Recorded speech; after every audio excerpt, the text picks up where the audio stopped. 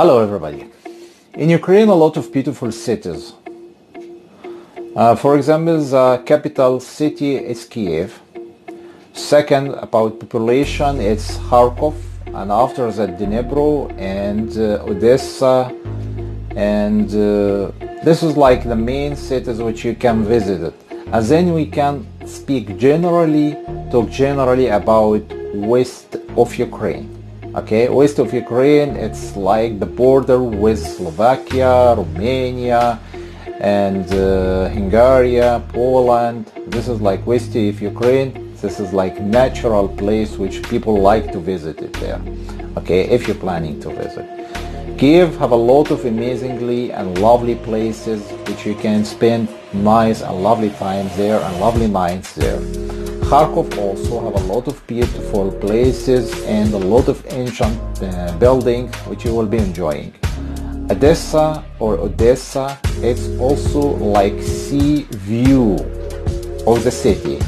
You will enjoy the sea view of the city in Odessa, and you will feel much warm in this city. This city is belong to Black Sea. It's very it's like crossed with Black Sea, so you can enjoy time there in Black Sea. Dnipro is not much lovely place if you're planning to be in Ukraine like a tourist, not for some deal. So I'm not advise you to visit Dnipro at all, to be honestly. So we now talk about Kharkov, Odessa, and Kharkov if you're interested for a lot of ancient building in territory of Ukraine. About the citizen, Ukrainian citizen, they are much friendly people. But what the kind of the problem you were facing in Ukraine? The problem, it's the language.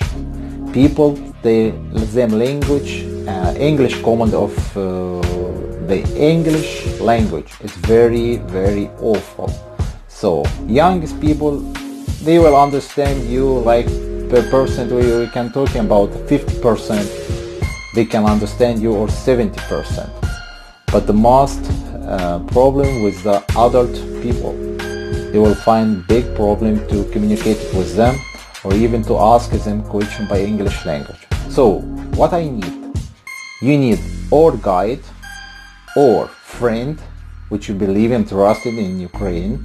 Okay, you need to know some Ukrainian or Russian words, like a key words to be able to satisfy your trip in Ukraine.